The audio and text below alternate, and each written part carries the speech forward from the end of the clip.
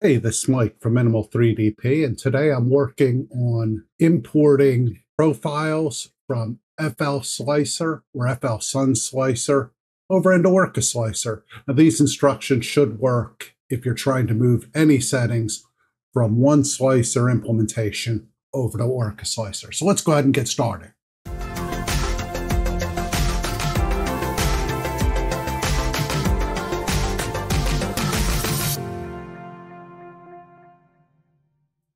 I've opened up Orca Slicer on my machine, and I just want to take a quick look here. If I hit Help and then go to Setup Wizard, when I move through the settings and I type in FLSun, I'll see that they don't list the T1 Pro, which FLSun sent me to test, listed as a possible profile. Now, if I go over to FLSun Slicer, they of course have a profile already built in for the T1 Pro. Now, I've tried various different ways. I've tried sort of hacking at it to see if I could move slicers over or move profiles over. I can see the configs on both printers, but if I copy all the configs over onto OrcaSlicer, next time I open up OrcaSlicer, it cancels out and basically deletes them. So I can't figure out how to move things. So the way I'm going to solve this problem is I'm just going to move settings from one slicer over to the other. Now, I probably won't cover everything because it's not that exciting, but I'll try to cover just basically the things I'm interested in. So how I'm going to start is I have the default profile open FLSun Slicer. I'm just going to move that to the side of my screen. And then I'm going to start with the profile for the T1 over here in OrcaSlicer. And I'm just starting to look at this. And let's open up the settings for the T1. And then let's open up the settings for the T1 Pro. We're going to keep those side by side. And let's just look at the settings here and the settings here. So we're going to up this slightly. So I'm just copying the setting here, moving it over, and copying it here. And I'll hit OK, and OK here. Now, let's look down through the rest of these settings, and I just want to make sure everything is the same. And I need to change this over to brass. Let's go to the machine G code. I need to scroll up here. I'm going to simplify my life and just copy all the code from the FLSun Slicer. So I'm going to hit Control A, copy, go over to OrcaSlicer, Control A, and then Control V to copy the code in. Now, same with the encode. I'm going to start in FLSlicer, Control A, and then Control C. Over in OrcaSlicer, Control A and Control V. So that pastes it in. I'm just going to scroll down. I'm willing to bet the layer change code is the same in both. And of course it's not. Well, that's interesting. So let's just copy the code from the before layer change in FLSun and paste it over here in OrcaSlicer. Continue to scroll down, see if there's any other code here I need to grab. It doesn't look like it. Now, I am seeing that instead of pause, let's see. So the pause command in FLSlicer or FLSun Slicer, I'm going to keep saying that wrong. They're using M600, so let's just change that. I think that'd be all right. Let's go to motion ability. This is probably where I'm going to see some differences. And I'm already seeing these are in a different order. So we want to emit G-code limits. That's selected here. And let's change this to 3000. So I'm going to basically go through all of these settings and change them all. So why don't I finish this off camera? So I'm just copying the speed settings and speed limitations from FLSun Slicer over to the settings in OrcaSlicer. So let me pause and I'll be right back. I've moved all my settings, but the one thing I'm noticing is the maximum acceleration for travel. I can't seem to update that. So what I'm going to do is sort of look through my settings. I'll leave that as is.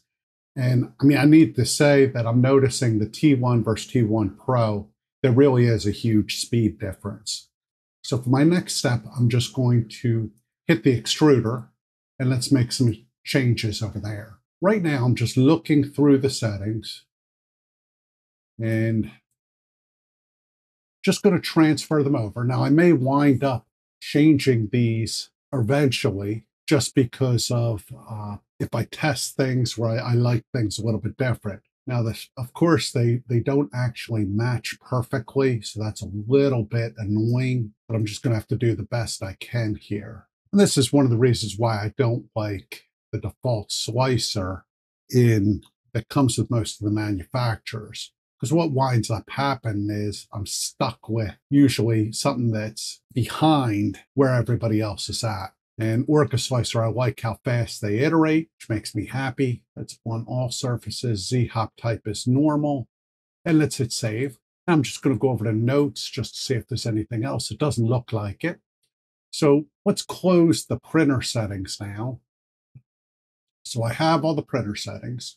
Next, I'm going to transfer and take a look at how they have their filament set up. Now I have a generic profile I have here, and I'm going to use that as a basis, my work. And of course, I accidentally closed this. So for my next step, I'm just going to move filament settings over. Now I have a generic profile I created for myself for PLA Plus. I think it's going to work fine in this case. So I'm just going to open up the filament settings in FLSun Slicer. Then I'm going to open them up in OrcaSlicer, have them side by side, and then just compare those two for both printers. Now, what's interesting, let's start at the top here. The flow ratio is actually really high, or really low, I mean.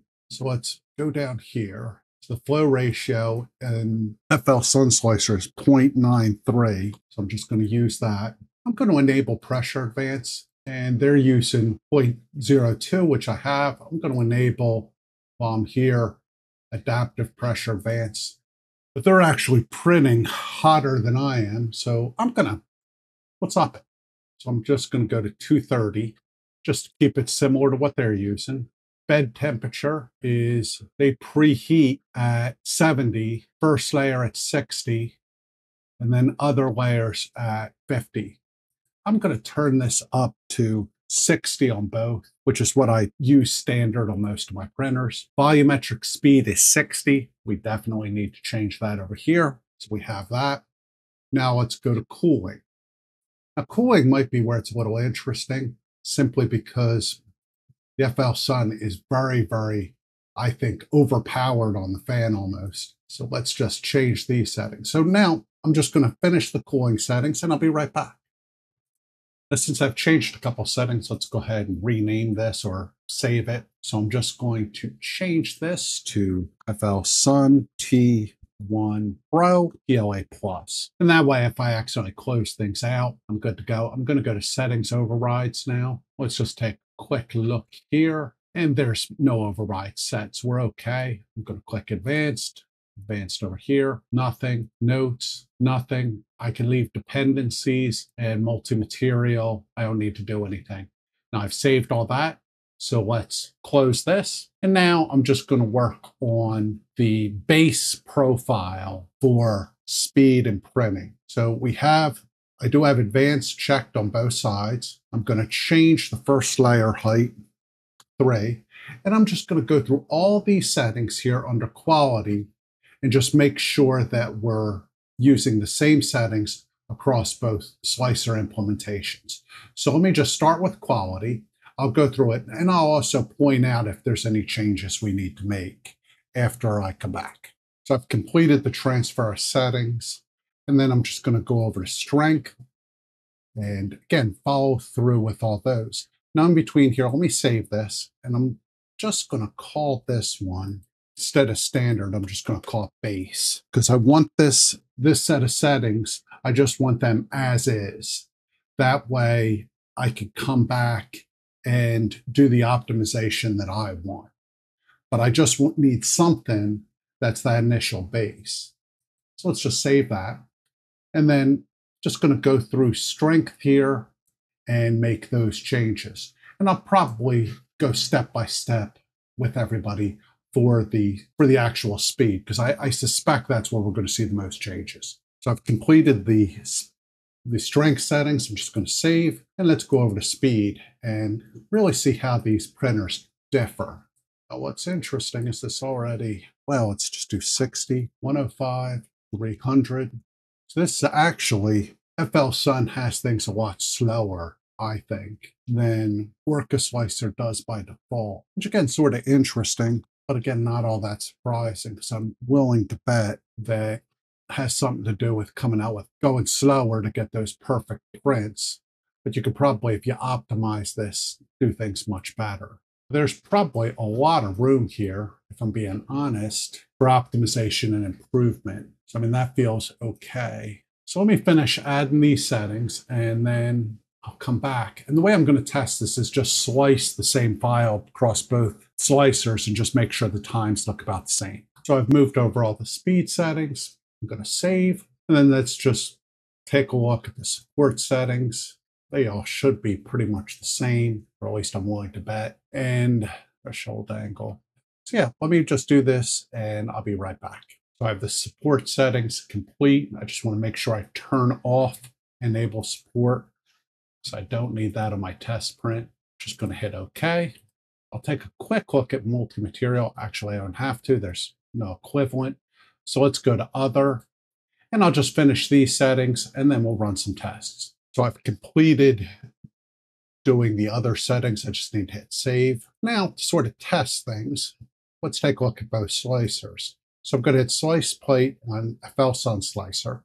And right now it's showing 18 minutes, 13 seconds on that benchy. Go over to OrcaSlicer, hit slice plate, and that's showing 17 minutes, 47 seconds. And I can tell you part of the difference is under strength, I used a different infill pattern. And a lot of that was due to the fact that there's a waveform. Let me show you. If I go under strength here, there's a waveform pattern or waveform grid that is not in OrcaSlicer. So I'm not actually seeing that over here in OrcaSlicer, which is fine. But right now I'm getting a speed just about equivalent or better than FLSun Slicer. So that's the process for moving settings between one slicer and another. Now, I probably also need to do this with Creality Print for my K2 Plus, and I'm sure in the future there'll be other printers where the manufacturer will have a slicer out there, and everybody seems to be basing off Bamboo Labs and OrcaSlicer, which is a good thing. And then they wind up skinning it and adding their own profiles, and then OrcaSlicer's a little bit behind and doesn't have those in there. So right now I feel pretty good. I think I'm seeing a good print settings. But the one thing we'll do, I guess, before I sign out, I should have actually thought of this. Let me go ahead and send this to the printer, and then we'll take a look at this benchy compared to the pre-sliced benchy. So I've completed the print. The print on the right is the pre-sliced model, which is, again, pretty good looking benchy. I mean, there's some small issues with it. Now the retraction is actually really good on this model. Now here is the model with the new settings, with my new defaults before optimization. And I'm noticing there is a lot of stringing here, so I have to do some work on that. But otherwise, I think the quality's almost matching that of the pre-sliced model. Now, what I might be able to do is go through the settings on the pre-sliced model and see if I can see the retraction and whatnot in the G code, and therefore basically steal those settings and move them over here. Now, I may do another short video on looking at settings in the G code file. I'm not really sure, But in my next video, I'm definitely going to work on optimization and tuning with Orca Slicer. So if you have any questions or comments, please post them below. I appreciate your time. I hope you have a great day. Thanks. Talk to you soon.